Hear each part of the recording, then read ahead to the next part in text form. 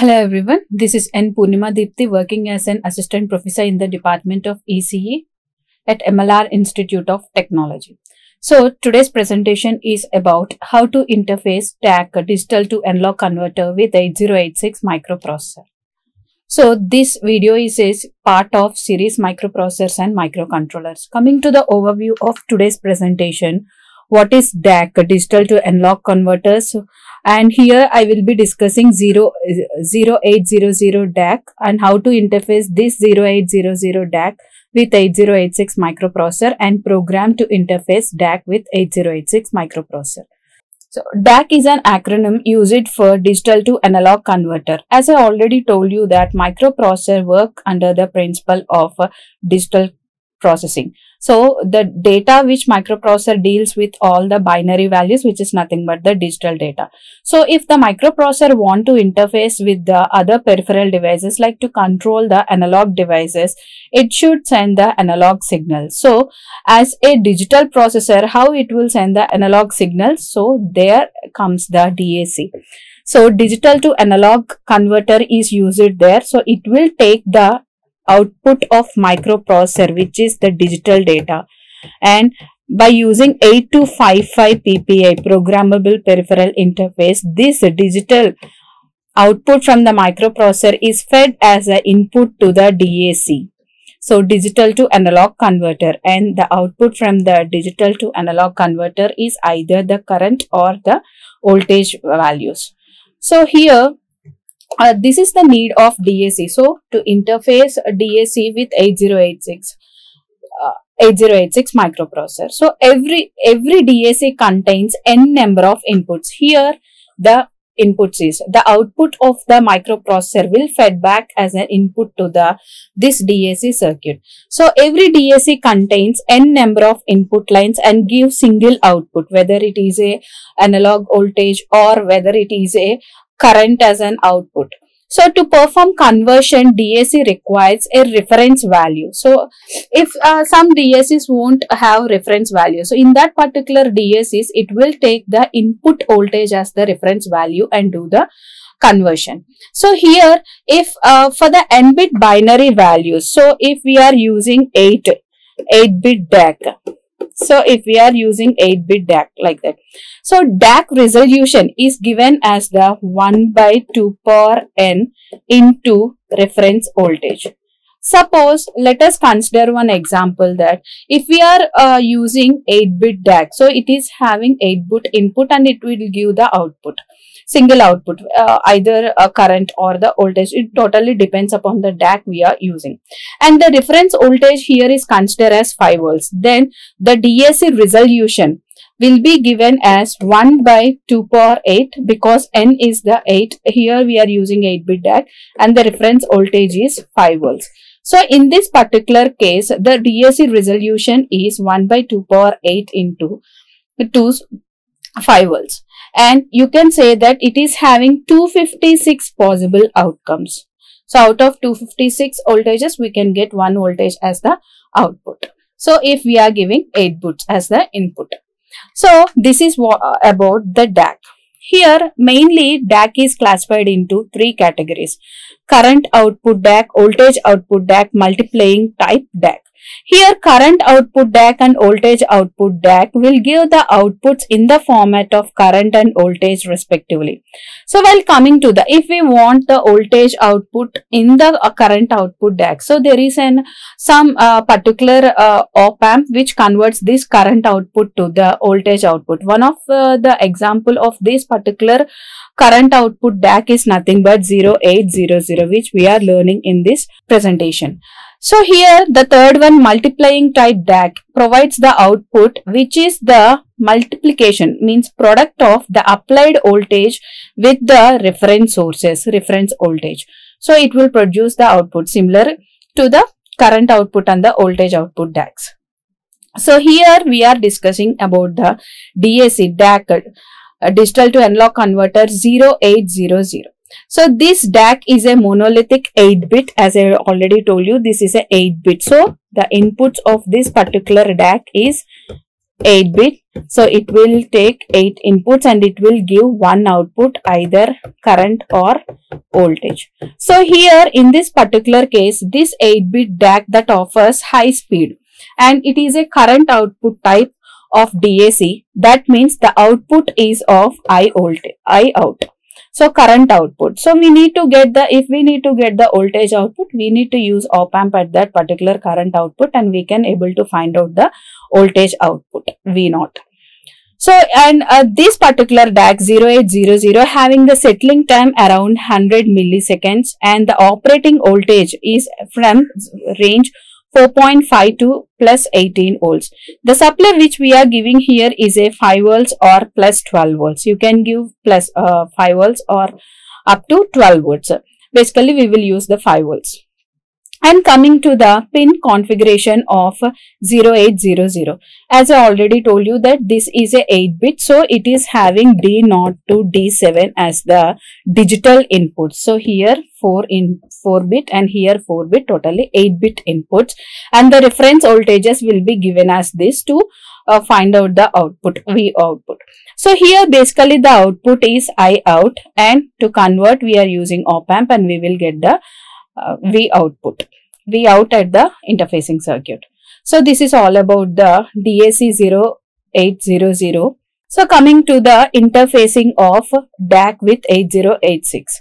So here we are using 0800 to interface any peripheral devices, input output peripheral devices to microprocessor. So there will be one thing that we need to consider as 8255 PPI. The output, the digital output of this pin. So like the digital output of these pins will be connected as the inputs to 0800 DAC. So here this 8 outputs from the 8086 will be connected to the 0800 here. So the outputs which we are getting from the 8086 can be treated as the outputs from the 8255 PPI. So whatever the port you are using, basically we are using port. Suppose we are using port A0. So up to port A0 to A7, this will be considered as a output port. This particular port will be used as a output port. This will be fed back as a input to 0800 and we will get the output I out. By using some op amp circuit, you can get V out also.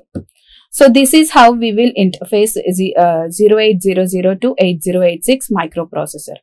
Coming to the program, first we need to program the 8255 PPI. So to program, to set which port is used as a output port or which port is used as a input port, we need to write the control word of 8255 PPI. So here it is a 8255 PPI.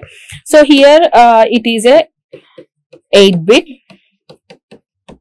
register, control word register. So the first bit will decide whether this 8255 is using as a bit set register or input output mode. So here we are using it as a input output mode. So this we need to set it as 1. If we are using as a input output mode, the D7 most significant bit of that particular register will be 1. If we are using it as a BSR mode, bit set reset mode, then this particular most significant bit will be 0. So coming to the next one, this will be the mode mode group A bits. So to select the mode, here we usually take it as 0 mode, and D4 port A. Here, as I already told you, we are using port A as a output. So here we need to specifically keep it as 0, because if we keep it as 1, the port A will be using as a input port. Here the port A which we are using is a output port. That's why you need to consider it as 0. Remaining else, this is the group B mode bit. This is the port C upper bit. This is the group B mode bit. This is the port B input output bit, and this is the port C lower bit. So here you can take it as don't care conditions. Either you can take it as input output mode, or you can take it as a output mode. Generally we will consider it as all zeros. So that's why this is 8 and this is 0. That's why we need to load the control word of 8255 with 80H. So coming to the programming, this is the programming to interface 0800. So here this particular program will give the output of to generate the, here the program is to generate the, write an assembly language program to generate triangular wave. As we all know that to generate triangular wave, as this is the triangle wave, right? So this is the triangle wave. The starting of the triangle wave always starts from 2 zeros and the maximum peak, because here it is a 8-bit 8255, all the ports is an 8-bit port. So maximum size of the 8-bit port is FF. So from least number will be the 00. From 00 to it need to reach FF, and again it will need to decrement to 00. Likewise, you can find the triangular wave. So to generate a triangular wave, first we need to set which port we are using as an output port. Here we are using port A as an output port. See, 80 is, as you all know that you can't load data directly to the port A. So you need to use any accumulator register. So here AL is used to load 80H to the CWR code word register of 8255. Now we have, by using these two instructions, we have set that port A as an output port. Coming to the next one, we need to start the generation of the triangular wave from 00. So here AL is loaded with 00, that will be given to the port A. So now the port A is loaded with the value 00. So gradually it need to increase to FF. So what is the instruction which we are using here is the increment operation. So one time increment operation, it will increment to 00 will be increment to 01. So until which data it needs to stop? Until if it reaches the FF. So there is a comparison instruction. Compare AL data 01 with FF. If it is equal, jump back. If it is equal, then the loop will be doesn't satisfy and it will go to the next instruction. But 01 is less than FF. It is not equal to FF. So it will get back to the again. So again the instruction increment AL will perform. So it will increment it to 2. Again the comparison instruction will work. It is not equal. So it will get back to the loop. This loop will exist until it 00 port A will reaches FF. So once after FD, FE incrementing to FF. Now here, yes, comparison operation. If we are doing comparison operation between FF and FF, it is equal. So this one is jump if below. So it is equal, then this won't satisfy. So it will get back to this one. So if the instruction, the wave reaches FF, so from that onwards it gradually need to decrease and it need to come to 00. Again the loop will be executed by using decrement operation here. So if it reaches FF, so decrement operation, it will decrease the given data by 1. So again it will reach to FE. So jump if above, so back 1. So it will execute this loop until it is equals to 00. So here the code ends. So it will be repeated and the triangular wave, continuous triangular wave will be produced. This is the interfacing diagram of a 0800 DAC. Here it will be the microprocessor 8086. So the lower byte of the data lines will be giving the output to the 8255 PPI. So here IOR, input output read, will be given to the RD bar of 8255 and IOWR, input output write, will be given to W bar of 8255. Here the port A we are using is PA0, PA1, PA2 until PA7. Here the output of the input, this output is fed back as input to the DAC digital. So here it is always binary digits. So digit D. It will be given as, here the reverse operation will be there, B8, B7, B6, binary data, B1.